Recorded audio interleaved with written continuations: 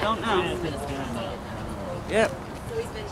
Well, we had the monster trucks come visit our campus here in Salem, and the residents in child care and in DDM, Developmental Disabilities Ministry, came to see the trucks and meet the drivers, and they were very excited about it. We want to have fun, and we heard about the HopeTree organization and all that, and we like to show our stuff off and like to spread the fun. It's a big deal because it's all over TV. The guys like it. They see the ads, the colors, the sounds. They don't see the smells, but of course, you know, they can tell it's a big time deal, and they want to be a part of it. Hey, we're on TV. We do all this every day, but you know, other people like to see what we do. So here we are. DDM is all about providing opportunities for individuals who otherwise would not have them.